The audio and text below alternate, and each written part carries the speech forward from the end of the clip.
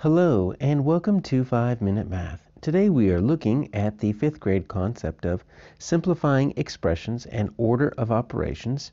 This is standard 5.4F in the great state of Texas, and we're using item number 26 off the Redesign Practice Online STAAR test.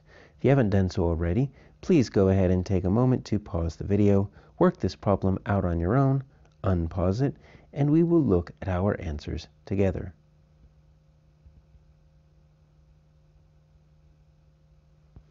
So we have this expression here that we simply need to simplify, which means let's go ahead and use our order of operations. So when I'm thinking of my order of operations, I'm thinking, please excuse my dear Aunt Sally. That's how I remembered it. So the first layer that we always take care of are the parentheses.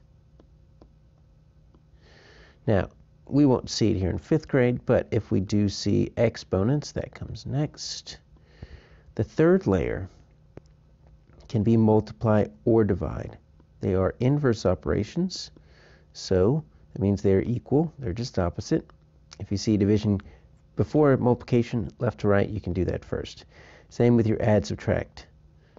Add and subtract are inverse operations. They are equal. If you see subtraction first, go ahead and do that first. So when we're looking at this, I'm going to rewrite this here. I've got 5. I've got a bracket. Okay, so brackets are like parentheses, except they're the second layer, right? So your parentheses are the inside, and then the brackets are at the outside. So we're going to deal with that second.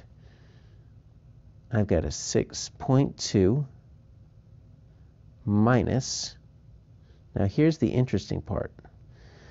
It's 3 parentheses 1.6. But there's nothing inside the parentheses except for a number, 1.6, 1 6/10.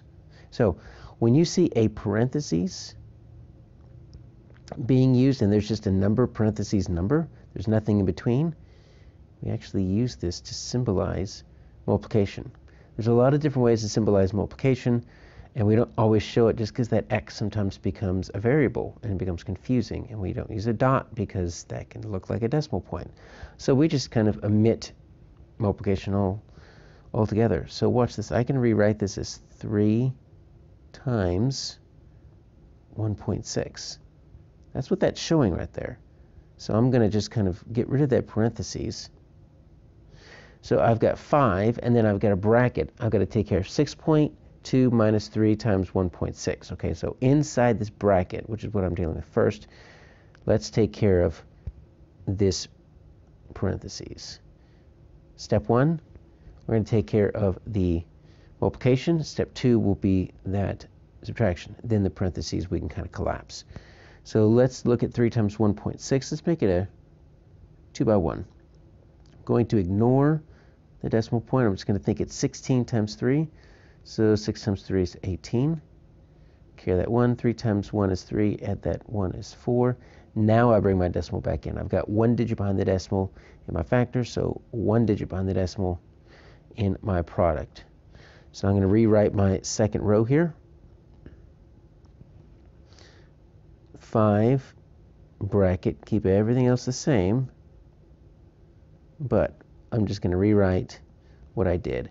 The 3 times 1.6, I made 4.8. All right. So now let's take care of this subtraction, because that's the only thing left inside the parentheses. 6.2 minus 4.8. That shouldn't be that difficult. So we need to regroup here. Just bring that decimal straight down. You do have to line up the decimals when you subtract, just not when you multiply. 12 times 8 is 4. 5 times 4 is 1. 1.4. Okay.